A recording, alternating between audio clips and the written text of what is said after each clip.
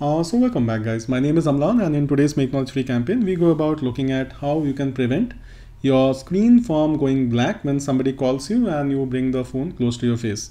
Now we are showing this for a Redmi device and the whole idea here is to turn the proximity sensor off.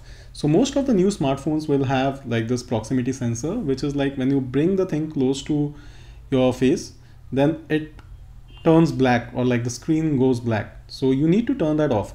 Now if you are using a Redmi, this is pretty simple to get rid of. So what you need to do is like tap on the phone, head towards the phone settings. The way you would be doing that is by tapping on this little grid here and tapping on settings. Now here like there are several things, but one of the things that you need to focus here is incoming call settings, because you need to change certain settings for the incoming calls. So tap on this. Now here there are various options. One of is the proximity sensor. And if you read this very carefully, it clearly states that turn off the screen automatically when you are holding the device to your ear during a call. Now, like the word indicates, proximity means closeness. So like what the sensor does is as soon as it senses something coming close, well, it will turn the screen off. Now you don't want that to happen, do you? So simply turn this off and now you are good to go.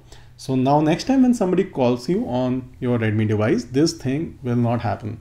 Simply repeat the steps. You need to head towards your phone, tap on the grid, head towards the phone settings, tap on the incoming call settings, and then turn the proximity sensor off.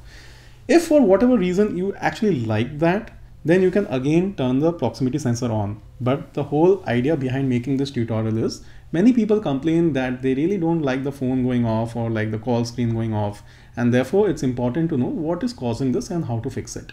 So hopefully today's tutorial helps you understand what is causing this issue and how to fix it.